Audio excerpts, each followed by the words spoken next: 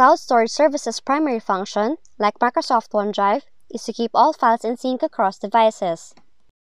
But if you're currently facing a problem with it, such as the status of your OneDrive is stuck on loading, follow these next steps to troubleshoot the problem. Now, in fixing the issue, you can try resetting the OneDrive Desktop Sync application. You can start by holding the Windows logo key and press the letter R on your keyboard to open the Run dialog box. Then, copy and paste this into the text box, and then press OK. But if you see this message, copy and paste this instead, and then press OK. Now what this will do is it will reset the OneDrive application on your desktop.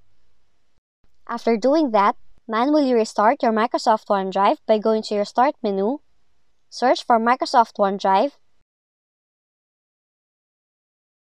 and then click on the OneDrive Desktop application. And that's what you can do if your Microsoft OneDrive status is stuck on loading. And that's it for today's video. Please like, subscribe, and click the notification bell if you would like to see more tutorials like this.